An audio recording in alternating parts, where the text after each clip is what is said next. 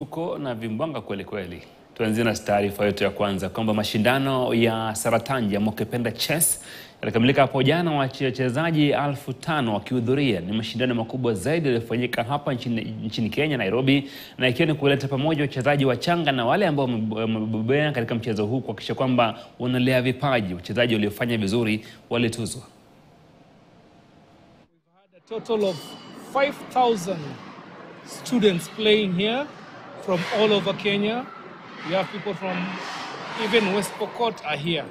So you can imagine the crowd, people from Kilifi, people from Nairobi, people from Kiambu, people from Kirinyaga. All schools are congregating here because why? Chess is the future of Kenya.